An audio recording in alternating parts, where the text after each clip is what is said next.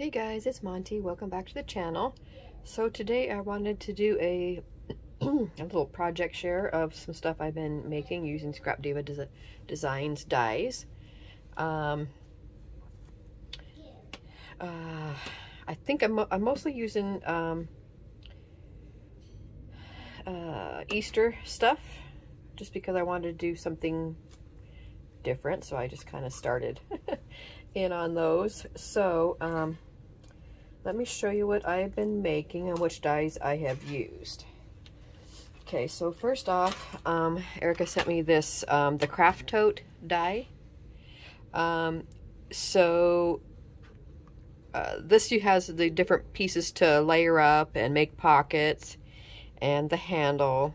I guess from when you used to be able to, when you used to buy it, it didn't have one piece that cut out the handle to make it so you could, like, you know, put your hand through type thing. But I think now, I'm pretty sure that it does come with it. I'm not positive, but I'm pretty sure it does.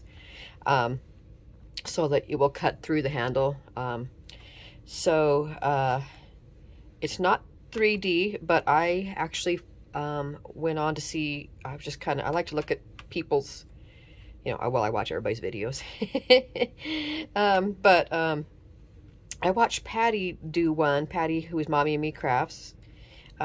She did a tutorial using this a while back, and she made it a 3D project. She made a box out of it. So I actually followed her tutorial on how to make a how to make it 3D and use it for a box. So I decided, so even though this is a craft tote, I decided it would make a cute little Easter basket. So I thought I would show you what my Easter basket looks like. I did post a picture on Instagram, I think. But so here is the Easter basket. So this is actually the craft tote, but I think it makes a cute box bag for, you know, whatever you want to use it for. So there's from the top. So it's a good size. I have a bunch of stuff in it. I just put one pocket here in the back. The other pocket here in the front, I just clipped it down. So that's what I did. I decorated the front with some flowers and, you know, still pieces, bows, and I attached this cute little pink safety pin here in the corner, and put a couple little dangles hanging down there. Back here is like a oval shape. I forgot to bring that die out.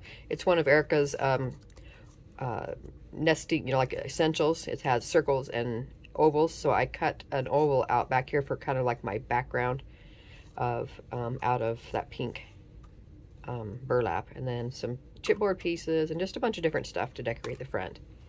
Okay, and then there's the back. I put the two side pockets, one on each side. I don't have anything in them yet. This is not done. I just wanted to show you kind of some of the stuff I've been working on so far, because it's been a while since I did a video.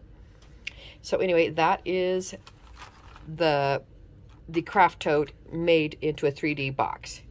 Okay, I also, and I'll show you the rest of this here in just a second, I also used the craft tote die to make, this is an envelope I made on my board. Anyway, I made this one. This is kind of a Valentine's one, more. But I made a card out of it. So rather than make it 3D, I did, you know, cut it to where I could, on the fold, so that I would be able to make a card out of it. So I just kind of decorated the front a little bit. I used this die here too. It's Hello Crafty Friend. It's this one right here. It has a layering piece and the back piece, and I got a bunch of, you know, flowers and ruffles and stuff on it. Tied a little twine and a little bead right there. So then you just open it up, and then there's a card for a crafty friend. You won my heart. And then the back. So super sturdy because I have it on a 110, and plus then I have it layered up with a different pattern papers, so it came out really cute. So anyway, that is another project that I made using the craft tote die. That's not a craft tote, so I think it turned out really cute. Okay, so let me show you. Let's take all this stuff out. So here's my box again. It's super sturdy. Patty made a really good, I didn't decorate the back, Patty did a really good video, tutorial on how to put this together. So my first one I did, didn't turn out as well. Let me just tell you, when you use these dies, I would suggest, you know, doing a couple, like right away. You get so good and fast at it, and it gets so easy to do if you do a few. And I would also recommend, if you go to do your first one, don't use, like, if you only got a little bit of paper or you're limited on the pattern that you're using, I would recommend you don't use that for your first project. Put it together first in just some basic paper, you know, even just plain cardstock rather than any pattern paper, so you don't waste it, because it seems like there's always something that ends up happening. So that's what I've started to do now. I just put together first with some basic stuff I don't care about, and then do it again once I get together to see how it all works together. So anyway, I think that turned out pretty cute. So thank you, Patty, for that. I'll link Patty's video that gives you that tutorial on how to make that a box. It's a super good and easy video to follow. So I used some of the crafty words from Erica. So I showed you that hello crafty friend, and then there's also another one that says eat, sleep, craft, repeat. I don't know what I did with that die. It must be in the pile here that I have.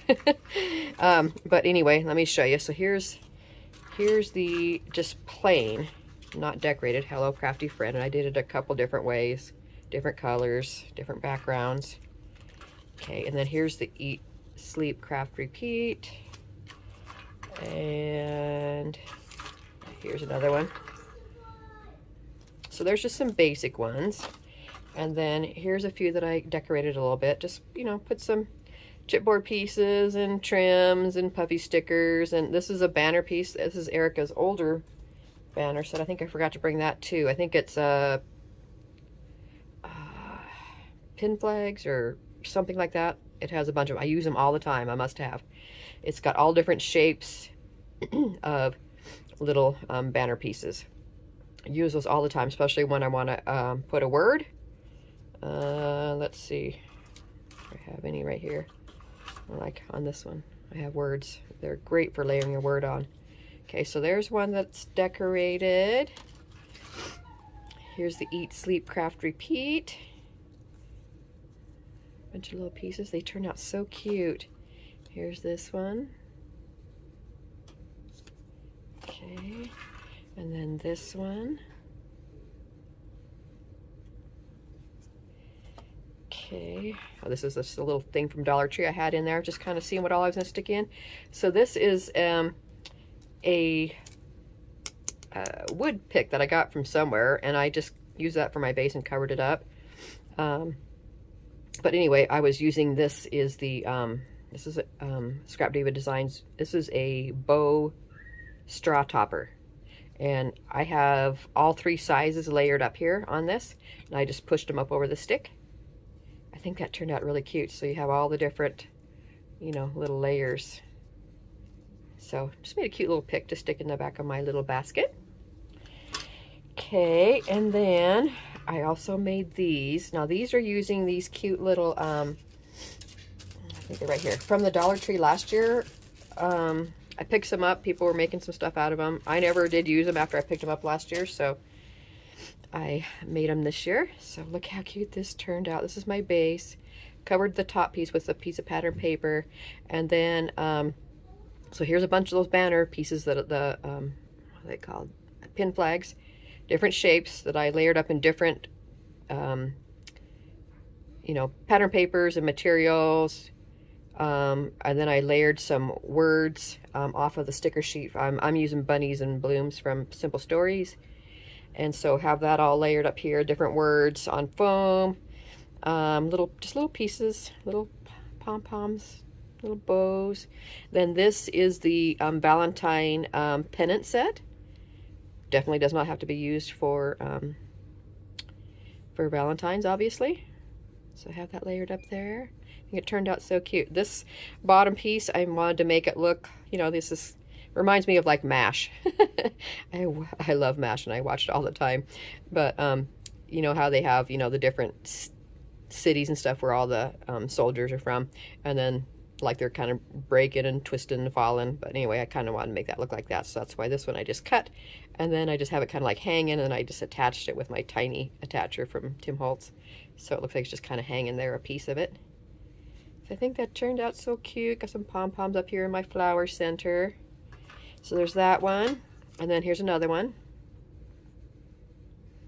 Same basic thing, just different colors and different words and different, you know, different pieces I've added on, but it's basically the same thing. I think they turned out so cute.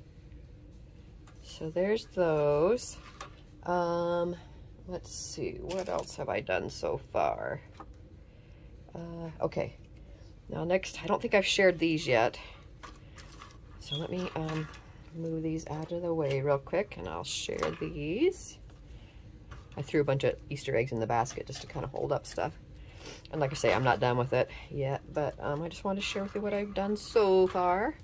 Okay, so now I have used Erica's dies again. This die set I'm using is this one. This is the Wavy flag die set. I use the smallest one on this. So I have my pieces layered, layered up. I have what is that called? Crepe paper rosette that I've cut shapes out of, which I love to do.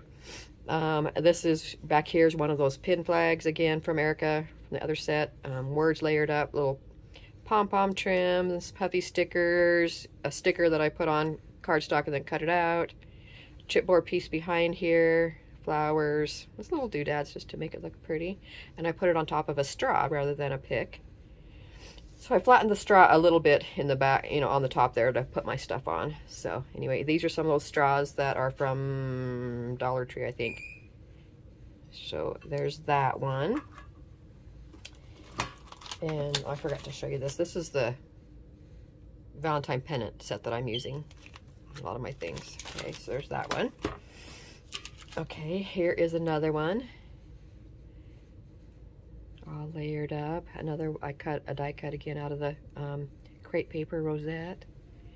Little flowers and chipboard pieces and bows. I think it just looks so pretty. So these look so cute sticking out of a loaded envelope, or like I say, like this basket. You can make them shorter and, you know, make them more like, you know, gift them as like an embellishment, and just, you know, you don't have to leave the straw, you know, that long if you don't want to. Okay, here is another one. A little bit different pieces, but still kind of the basic, but I think they all turned out super cute. Love all the different layers. So there's that one. And then there's this one. Little bunny. This is the bunny from Dollar Tree I just got this year. And then a bunch of, you know, rosettes and stickers and flowers and resin pieces and puffy stickers. So that is how that one came out. I think they all turned out really cute. I'm working on some more stuff right now, but so I'll share that when I get those done. But I wanted to share with you what I had so far, and just to give you some inspiration. So like I say, this craft tote, super versatile. Does not have to be just for a craft item. You can use it for anything, especially when you make it 3D with using Patty's tutorial.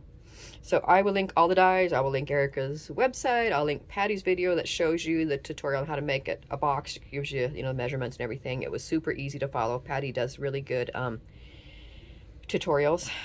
So really good. And then also, you know, think of it in other ways too. You know, like a card.